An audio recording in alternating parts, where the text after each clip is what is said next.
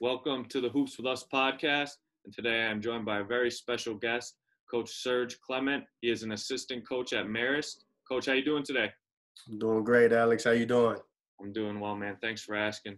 So, Sure. Coach, the first question that I have for you today is for everyone out there that doesn't know too much about you, just tell us a little bit about your coaching journey. I had my start at SUNY Cortland, a Division III institution, plays in the SUNYAC conference. I was fortunate enough to play. I was fortunate enough to play at SUNY Potsdam, and then from there I transitioned over to Cortland, and I worked for Thomas Spanbauer, who's a legendary coach in the SUNYAC, a Division III level, and he's won many games, so he knows what he's doing.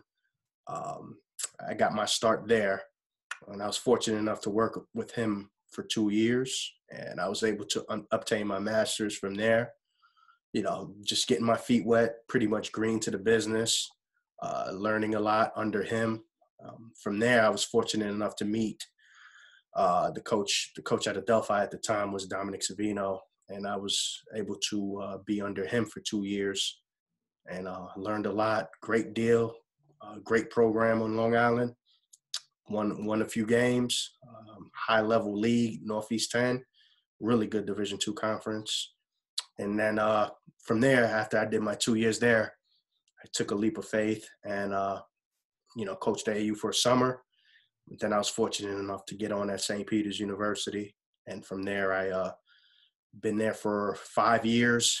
And then from St. Peter's University, I was fortunate enough to go with Coach Dunn to Marist, and that's all she wrote right now. So I've been in the game for 12 years now, 8 years Division I, and the rest Division II and Division III. That's my journey, but there's a lot of stories within that. But I'm fortunate enough to be here in the position that I'm in now, and still working my way. Absolutely, man. Absolutely. So, Coach, the next question that I have for you, in your first season at Marist, the 2018-2019 season, you guys had your highest win total in 5 years. From your standpoint, what do you think made that team so special? Biggest thing that made that team special was they've been together for 3 years. Obviously they had the highest win total with us, but it's a learning experience for those seniors that were there, and we were just able to put the finishing touches, even though it didn't equate to being well over 500. But the satisfaction of them to see them win a couple games in a row to salvage their senior year, it made us smile. Mm-hmm. Because when you really think about it, basketball is finite, and once it's over, it's over. Yep. And that's the one thing you can't turn the clock back on. And to this day, I think about my last game. And so to being with those seniors and, coaching them up that year and watching them grow and watching them change their habits of what they were accustomed to try to learn what we're preaching. And I believe that was the hardest thing for them, but they all bought in. They all played harder than they've been accustomed to. And, for them, I'm just happy that they finished the way that they would like, even though it didn't equate to over a 500 record, but they played hard for us and they tried and they left with a smile on their face and they all obtained their degrees. And that's what we're in the business for. So yeah, that's a good thing. Absolutely. Like what you just said, from talking to all the other coaches that I've done this podcast with and just talking to them on the side, outside of the show, I think that's what all coaches just really ask for, is that guys just play hard for them, like you just said. Yeah, these guys did. Just think about the 6 seniors we had. 6 or 5 seniors they had. They played really hard for us. They bought in from the beginning. And obviously, if you're not familiar with myself or Coach Dunn at Marist, he's a defensive-oriented coach, and he demands a lot and on the defensive end. And those guys bought in, and I commend those guys for that. And I truly, just to watch them smile and the satisfaction of them winning 2-3 games in a row, it was an immeasurable moment as a coach. And that's what makes me want to stay in the profession when you see those guys, those seniors, smile and be like, wow, we did something, we accomplished something. And it doesn't always equate to winning and losing. It's just the satisfaction that they know that for the rest of their lives that I did something positive, you know. Absolutely. I couldn't agree more, Coach. So, Coach, the next question that I have for you is recently you were named one of the 50 most impactful mid-major coaches in the nation. Just tell us what it's like earning an accomplishment like that. First and foremost, I'd like to thank Civil Ways Media for recognizing me for that award, and it means a lot, you know. But honestly, in all honesty, as coaches, and everyone knows, you don't need an award to be recognized for what you just do innately every day, and it's just caring about people. And yes, I love the recognition. It feels good, and it's nice to know. But just know on a day in and day out, that's what all of these coaches on the Division I, whatever level you coach in college basketball do. And I'm like I said, I'm appreciative of that. And you know, the staff that I work on, Coach Dunn, providing me the platform to be myself. Yeah. That's first and foremost, and under his tutelage. But like I said, I'm appreciative of that recognition, and we're still working. And every day we all have to be better. Absolutely, absolutely. So, Coach, like you said in your introduction before your time at Marist, you were on the St. Peter's staff, and during the 2016-2017 season, you guys won the CIT championship.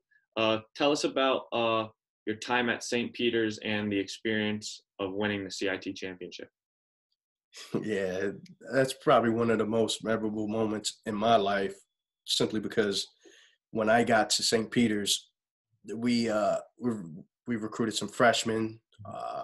They were pretty much green to everything, not knowing the system, having playing from high school and having to transition, and just watching the transition from growing each year and getting better and better in each year. And I commend my head coach for that in an immense way, because, you know, a lot of people would look at Coach Dunn and might look at his win-loss record and say certain things, but as a man of value, and as a person of as a great person, who he is at day in, day out in character, you take guys and you watch them grow, then you see your fruits of your labor. Yep. That's case in point of watching how to build a program.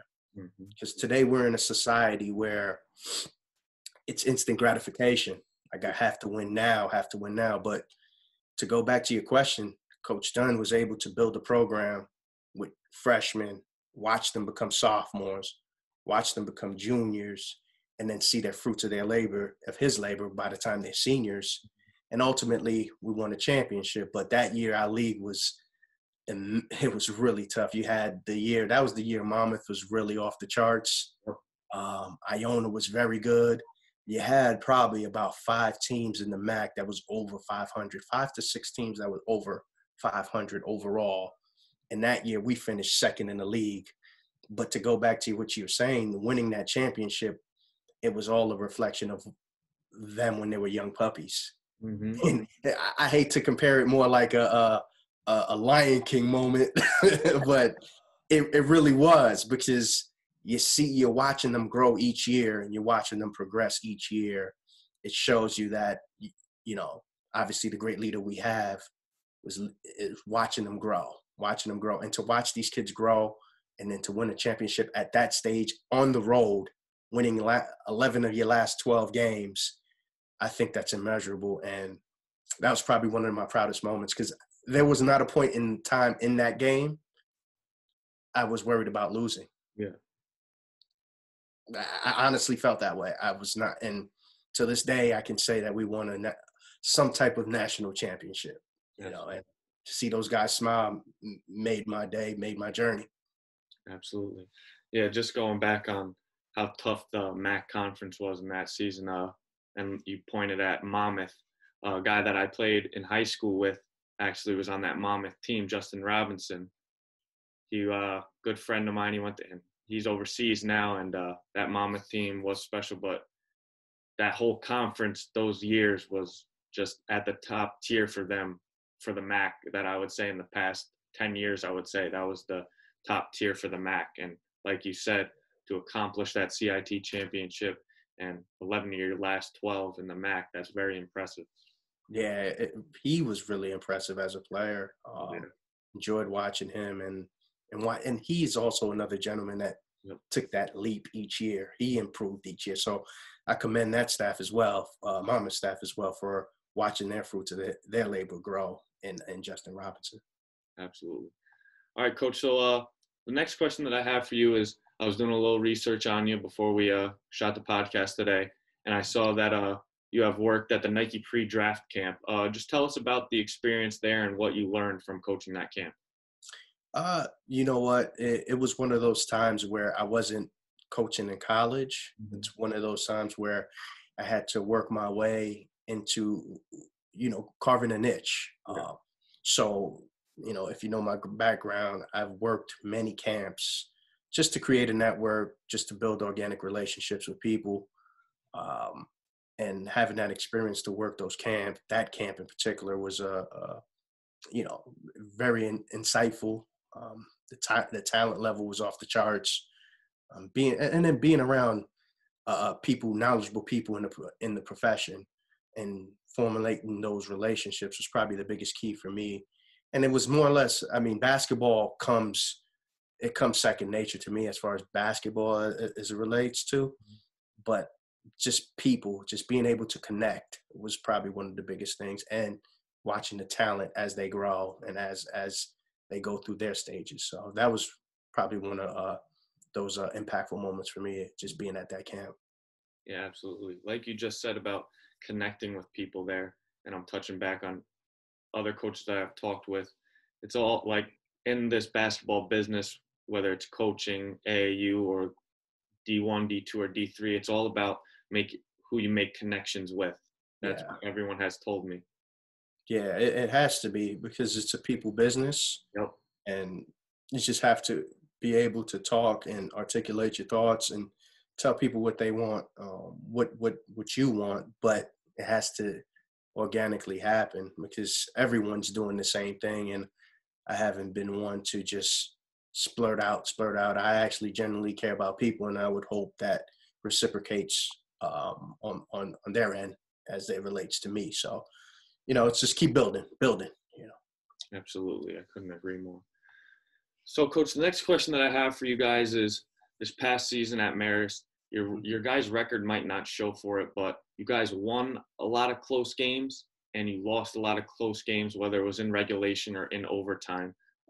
Tell us what you and your staff are trying to do to improve your guys' record and overall your players for next season. What we're trying to do is we're heavily on statistics. Mm-hmm. Coach Dunn has made that a point of emphasis this last couple of years, the statistics aspect of it. And as we watch games and film, and we surface through things in the off season now, and everyone's in the same type of bind as far as not being able to work out guys, etc. If you're fortunate enough, obviously you'll have a hoop in your backyard and weights, etc. Not everyone has that opportunity to have those things readily available to them. So the point of emphasis that we've kind of hit home on was like right now you can't play basketball in the physical. Yeah. But you can play basketball in the mental right now. Absolutely. And that's the one thing we've hit home. A lot of film session for these guys. Once their finals is complete this week, we have a plan. Coach Dunn constructed a nice plan so we can attack with these guys to mentally sharpen their IQs and what their deficiencies were last year, and how we can change some of the outcomes that's happened last year. I believe we lost probably about 9 or 10 games by a possession, whether it was overtime or in regulation. You win 8 of those games, that changes your fortune for the year. And kids are fragile. Student athletes are very fragile when it comes to that. You see 7 and 23 could have easily been 15 and 12. Just throwing those numbers out there. It's just 1 or 2 possessions. And what we're trying to do And what Coach Dunn is trying to instill in us as a staff is let's get them better at the little stuff right now, which is watching it, seeing their mistakes, seeing how we can help them fine tune that, and then collectively put these guys together to where we have a formula to win within the next year or two. Absolutely, absolutely. So, Coach, that leads me right into my next question about your guys' rebuild for next season. Tell us about your incoming class, freshman class and transfer class. We signed 4 guys. We had a guy sit out last year. So, and then prior to that, we brought in 4 freshmen. So they'll be sophomores and a couple junior college guys who will be seniors. So we're still building that program. That very first year was more or less the seniors that were there. We would classify this past year as technically our first year, but on paper it's our second. Yeah. And then obviously coming into this third year, we've addressed a lot of things. We brought in some guards that can play. We have some big guys that are sitting out. We have a big guy that's sitting out who can play as well. But the biggest thing with the class, and we've addressed all our needs, but the biggest thing is the freshmen become sophomores. Yep. And the juniors become seniors. That's the biggest recruiting thing we've adjusted to, because you can't buy experience and you can't buy time. And these guys stepping into their roles with the understanding that, wow, last year was hard. Let me get better. So that's our biggest recruit coming into this year. And then obviously we have the freshmen and the transfers that are coming in who have to fill in, who are good in particular areas that our guys were not. But the class consists of the returners coming back, and expectations of them are really high, and that's what we're leaning on still. Absolutely, absolutely. So, Coach, the final question that I have for you today is, what are you most looking forward to about next season with your guys and your staff at Marist? That's the first thing. I'm looking forward to being back with the staff again, because we have a good group of guys. I'm not sure if you're familiar with our staff at all, but we have a good group of guys in Driscoll, Batia, and Long, and obviously the head of it all, Coach Dunn. So we have a pretty good staff. But as far as like the guys, just being around the guys and looking forward to the guys understanding that, okay, we had a rough year now. What are we going to do about it? Yeah. And that's the biggest key coming into this year is last year happened. Now, what are we going to do about it this year? And I'm looking forward to that. And then with the implementation of the new guys, then hopefully we have a key to success there. Absolutely. Well, Coach, that's all the questions that I have for you today. Can't thank you enough for joining me on the show. Looking forward to watching you guys at Marist next year. It's right in my backyard, about 20 minutes from my house. So I gotta come out and check some games out. Wish you guys nothing but the best of luck. And I love meeting new people in this business. Love talking hoops with guys, and glad to make a new friend in this business. No, I appreciate it. Hopefully you're not on the other side when we come to Buffalo, man. I'll be really disappointed if you're sitting on that other side, man. I'll be right back with you guys, I promise. All right. I appreciate it, Alex, man. Thank you for having me. Yeah, no doubt, man. Stay safe. I'll be in touch soon. For sure. All right, man. All right.